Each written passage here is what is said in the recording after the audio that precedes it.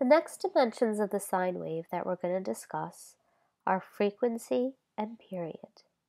If you remember, frequency is the rate, measured in hertz, at which a sinusoid repeats itself. The period is the amount of time, measured in seconds, that is required for a sinusoid to complete one cycle. Looking at these two waves, you have the solid wave, x, and the dashed wave, y. We're looking at a waveform. Remember, a waveform is amplitude as a function of time. Initially, what is the same about these two waves? Their amplitude of displacement. But what is different? The frequency, or the time that it takes to complete a cycle of vibration.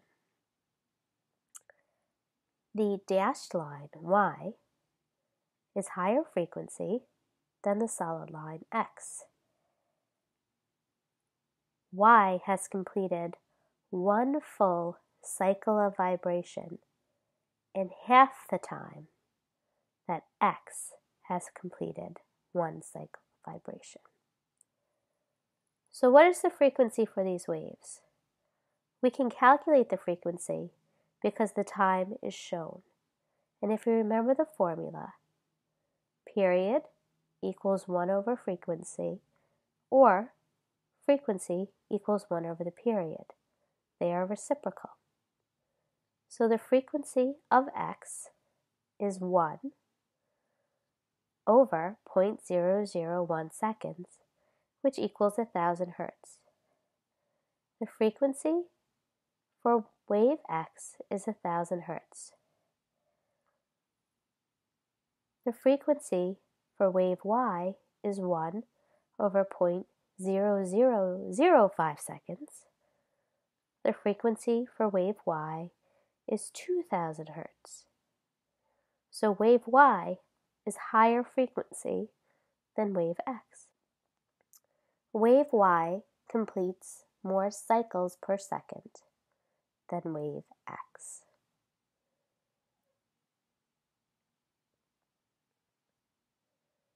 There is an inverse relationship between frequency and period. As the frequency is doubled, the period is halved. So as the frequency is doubled from 1,000 to 2,000 hertz, it takes less time to complete one cycle of vibration. Frequency can be measured in hertz or kilohertz, and period can be measured in seconds or milliseconds. Remember, there's a reciprocal relationship. Frequency equals 1 over the period, and period equals 1 over the frequency. So what determines the frequency? And the frequency at which a source vibrates is governed by the properties of the sound source. So the frequency depends on the mass of the system. And every system has something called its natural frequency, or its frequency that it likes to vibrate best at.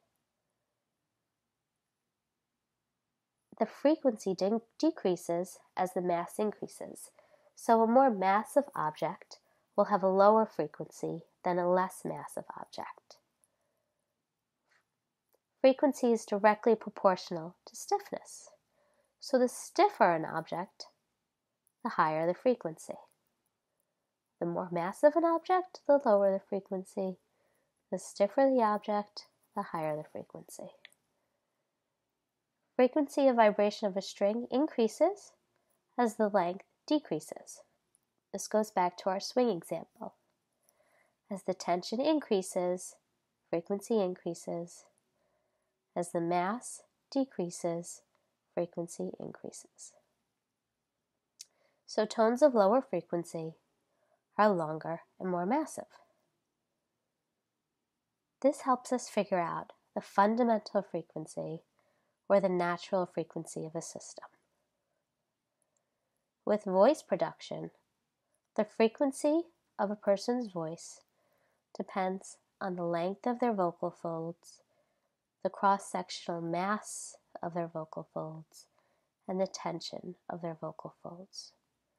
Men have lower frequency voices because they have more massive vocal folds.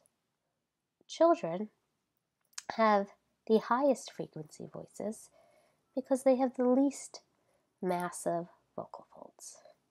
And singers' voices are changed when there are nodules on their vocal folds, which change the mass or the tension of their vocal folds.